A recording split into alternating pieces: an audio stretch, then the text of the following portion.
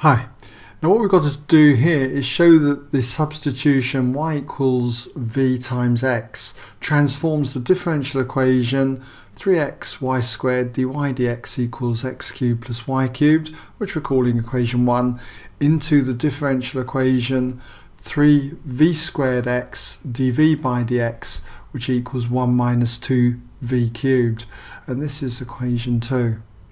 So if you'd like to try this and haven't done so already, just give you a few moments to pause the video, do come back when ready, and you can check your work solution with mine or fast forward just to the end to get a quick overview.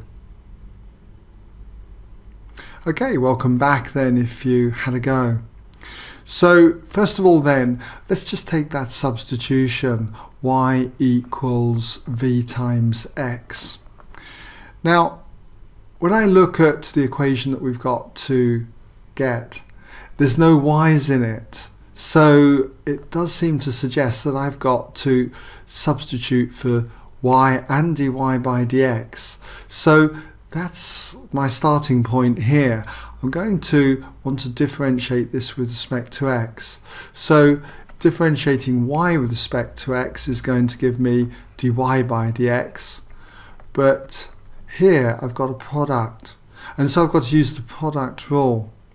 So if I take, say, v and I multiply it by the differential of x with respect to x, well, that's simply going to be 1. And then to this we add, and then I write down the x and multiply it by the differential of v with respect to x, which is going to be dv by dx. So there's our product rule. Now if I take my two equations, let's say we've got this one, let's call it A, and this one here we'll call B. And what I'm going to do is sub A and B into this equation here, into 1. Alright? So we'll just put that there. And if we do that, we therefore have 3 times x times y squared, but y squared would be v squared x squared. So just put that as v squared x squared. And then we've got to multiply this by dy by dx. And dy by dx, if we take it from here, we'll just put a square bracket there, I think, is going to be v times 1, we'll just call that v, and then plus x times dv by dx. And we'll close that off, and it equals x cubed, and then plus y cubed. So we're going to have v cubed x cubed. So v cubed x cubed.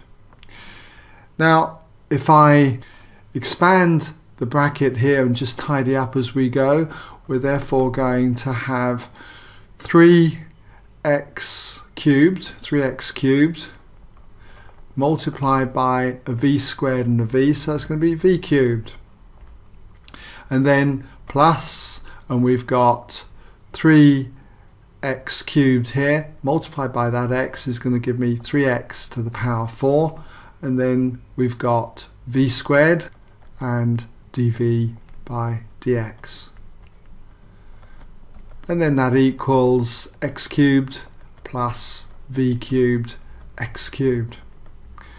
Now I notice that every term has got an x cubed in, so I could divide through by x cubed.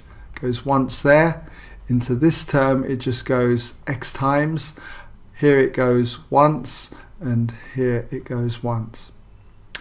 So what we have now got is this term here, which is 3v squared x multiplied by dv by dx, and it equals the one that we have here.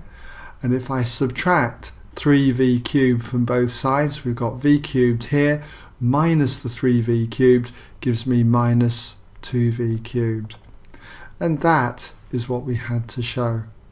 Alright?